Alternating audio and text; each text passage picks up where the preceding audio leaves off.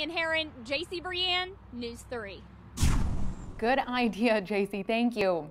The Carbondale Warming Center is opening an overflow section. Their executive director tells us the center has helped 30 people so far.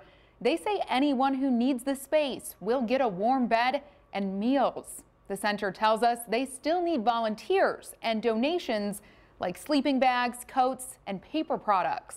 Since this weather is hit, it's dangerous, it's scary, it's cold, it's hypothermic, it's frostbite, it's everything that the guests that we serve don't need to have happen on top of the crisis that they're already in. Now, we do have a list of area warming centers right now on WSILTV.com.